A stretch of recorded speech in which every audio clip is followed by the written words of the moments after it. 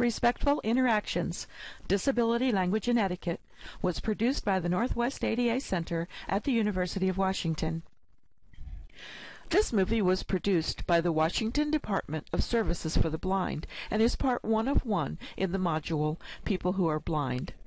The Department of Services for the Blind presents Blindsided, a day in the life of a person who is blind. This video does not intend to comment on the adaptive skills of blind individuals, nor focus on how someone who is blind would solve the minor inconveniences being presented in this film.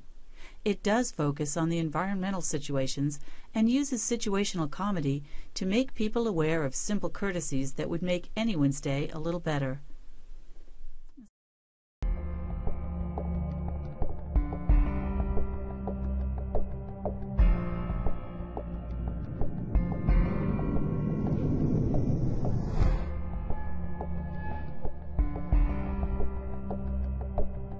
This is the city.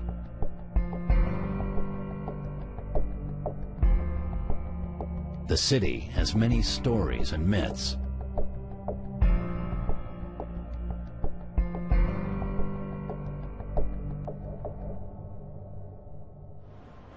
Let's spend a little time. Let's consider some of those stories and some of those myths and decide what is real and what is not.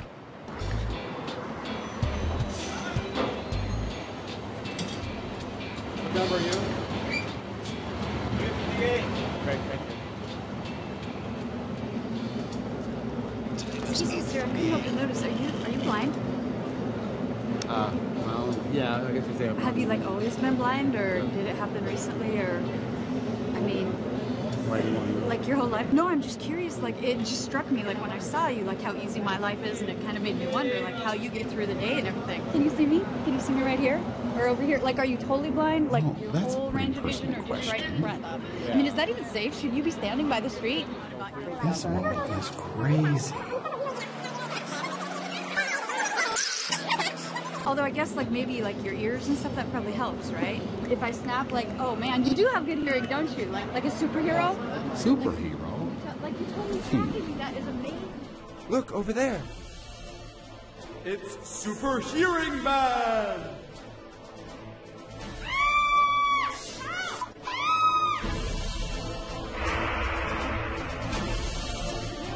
Buses coming and going, it's just nuts. What bus was that? What bus was That that? was the 7. Man, that was my bus. Oh, I'm sorry. Oh my God, I gotta catch my bus. It was nice to meet you. Bye. Yeah, okay. Thanks.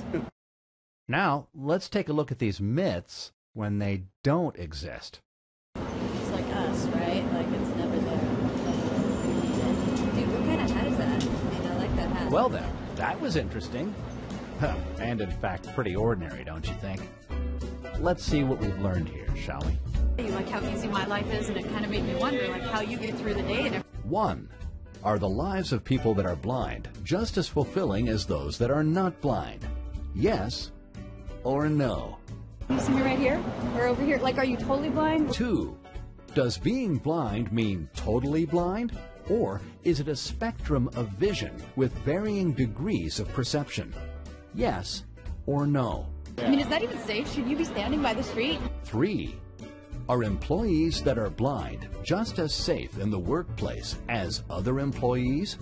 Yes or no? Although I guess like maybe like your ears and stuff, that probably helps, right? If I snap, like, oh man, you do have good hearing, don't you? 4. If someone loses the use of one sense, for example, sight, do they fine-tune the use of other senses to assist them to interpret the environment? Yes or no? So if you answered yes to all 4 questions, you are out of the myth and stereotype zone.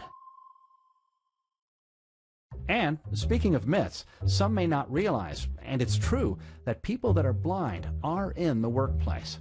So let's look at some things that would make the workplace, well, more inclusive. First, how many times have you forgotten someone's name?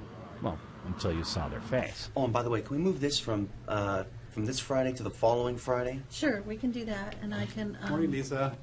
Oh, hey, Mark. Good morning. How are you? Oh, all right. Hey, Mark. Hi. I wonder who that was. Until you're told otherwise, maybe you should just go ahead and say your name. Hey, Mark, it's Sean. Oh, Sean, how are you doing? Now that seemed to work a little bit better, didn't it?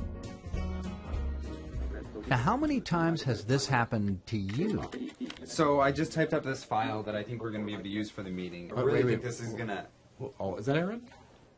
Yeah, it's me, Aaron. Oh, Aaron, okay, sorry. Okay, what were you saying?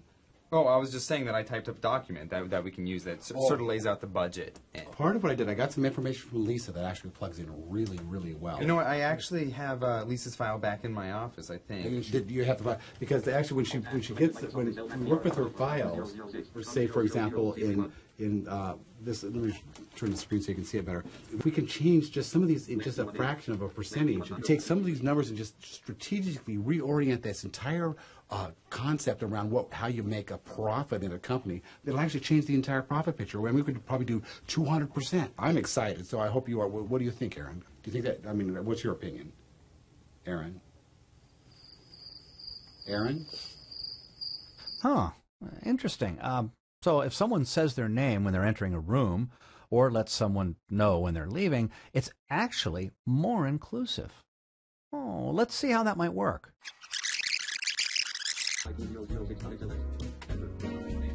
Hey, Mark, it's Aaron. You got a second to talk? Oh, yeah, I'm glad you stopped by. Yeah. Okay. So, I actually got a chance to put together some of the budget reports for the meeting today. Excellent. Those reports will actually help support the process as well. The only thing I really don't have are Cindy's was working on some real specific budget items. You know what? Yeah. Cindy actually emailed me those this afternoon, and I got a chance to look them over. Wish I had. You know what? I could probably actually go forward them to you right now if you'd like. Oh, that'd be great. Yeah, let me go do that. Cool. Okay, I'll catch you at the meeting, All Mark. right, thanks, Aaron. Did you notice how Aaron was considerate by letting Mark know he was entering or leaving his office? Well, that seems like it could be really important information. Have you ever played musical chairs? It's fun when you're a kid. However, in an inclusive workplace, well, maybe it's not the best game to play. What do you think? All right, gentlemen, let's get rolling.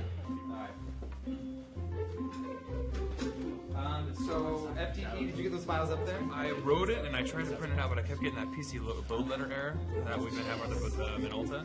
Okay, so seriously, we need to do something about that problem. Perhaps in an inclusive workplace, it's really just over here. Oh, hey Mark, we're over here. We were just talking about the FTP reports that he uploaded yesterday. Were you able to get those okay, Mark? Morning, gentlemen. Let's get rolling. Today's discussion, gentlemen. Just consider that this is pretty important to us, but not the most important. So between 1, 2, and 3, which do you see as being? Now, I don't know which one you're talking about. The smaller one we're not going to be so worried about, but the larger one we're going to spend more time on. What is that one? Oh, I'm sorry. The larger box was the managerial type of accounting. All right. Gotcha. Right. Gotcha. Okay. Why truly are we putting so much energy on what is number 3 here when it could be number 1? But the financial department also Right, needs some and focus. I mean, we can't just stick with taxes here. Really, this is ridiculous. I have no idea where there is. Where is here? Where is there? Why not number 2? Look here and tell me why not number 2. Oh, man. So, where is here? So now, of the 3 other types of accounting that we'll be dealing with, we have tax at the bottom, nonprofit accounting in the middle, and managerial at the top. That being the most important for us is managerial accounting. Oh, now I know where here is. Let's look at some other ways to access information. Okay, what about those status reports that you were making last week? Oh, wait, here. Oh, look at all that paper. Now, what are some alternative ways to access this information? Gosh, that's a lot. Great, thanks. Oh, great. Thanks, Mark.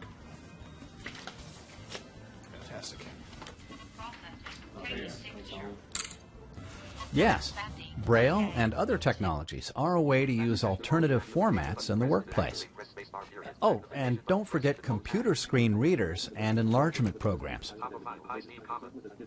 Now that, to me, looks like an inclusive workplace. You know, inclusion isn't just about information. It's about being comfortable. about you being comfortable. Hey, Mark. So nice to meet you. Oh, great. Is that Brad? Yeah. Oh, it's finally good to see you in person here. Good to meet you. Yeah. Right.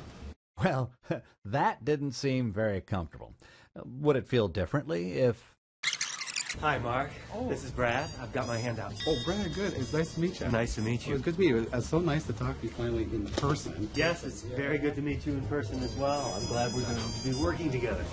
Now, this seems like it'll be a good working relationship. Now, did you notice how Brad gave Mark some visual information? I've got my hand out. Oh, Brad, good. And you know, I bet Brad is a lot more comfortable now. Now, don't think it's all one-sided, just about you. Like most things in life, sometimes it just pays for everyone to have a sense of humor.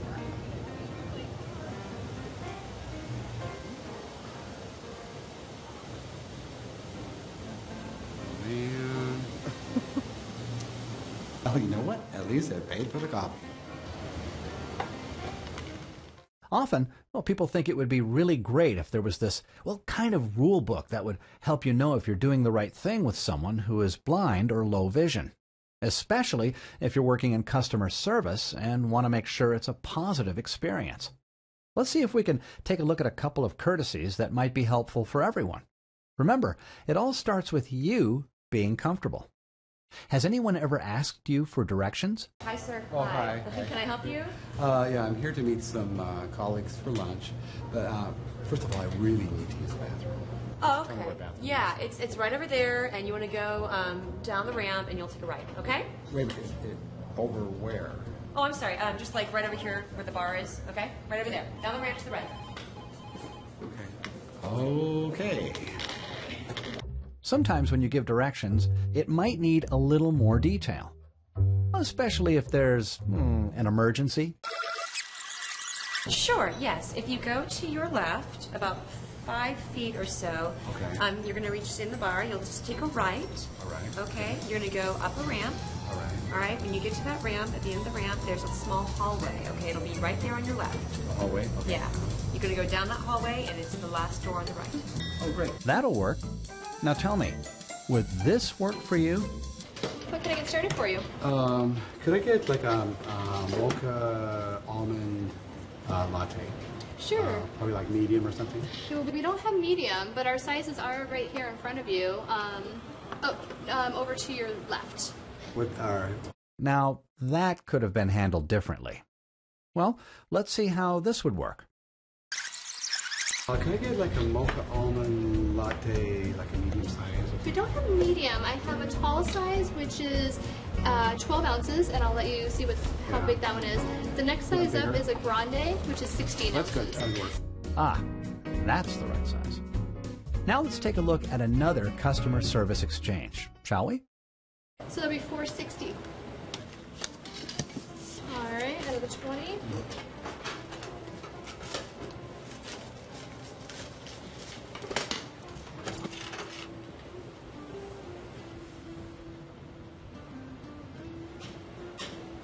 Oh, I'm sorry. Was there anything else that I could get for you? Yeah, I just have some change coming back. Oh, yeah, it's right here on the counter, right in front of you. I bet she really wanted to do it this way. Number 20. So mark it as $16.40 back. So I have it. I'll give it to you in your hand right here. So there's 40 cents, and then 5, 10, 15, and 16. Right. Well, she seemed pretty comfortable, didn't she? Now, speaking of comfort, is it ever really comfortable having a hot spotlight forced on you? I wonder if Paul is here yet. Mark!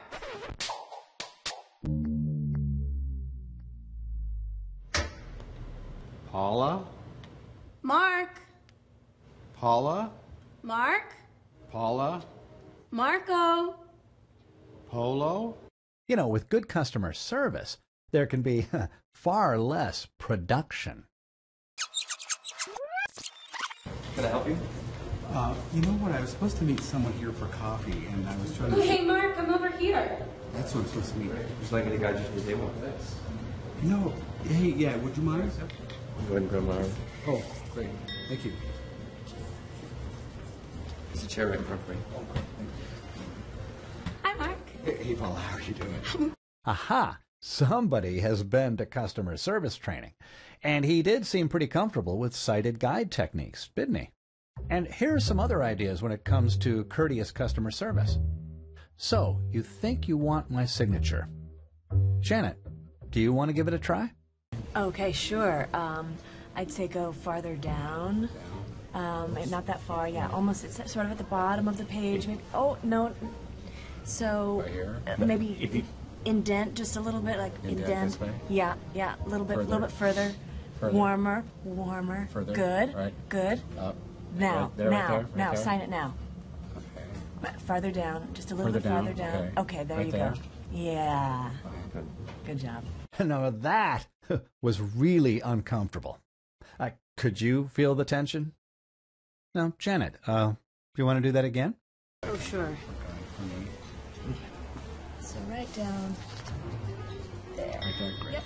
Thank you. Using a signature guide can be as easy as using a credit or debit card. And it can be much less stressful.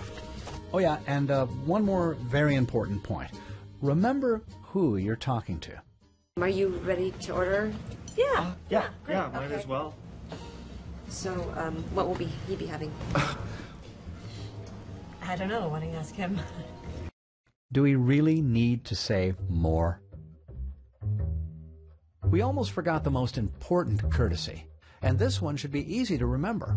Just think ADA. It's not what you think.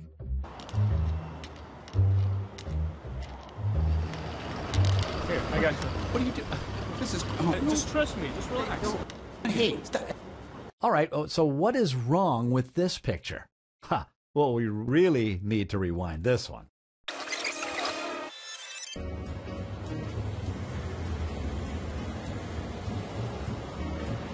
Hi.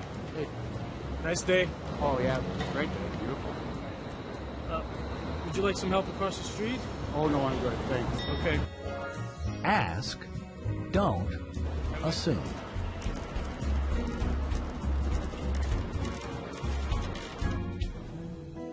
This is one story of the many stories this city holds. From this story, you can dispel some myths and realize what is real and what is not.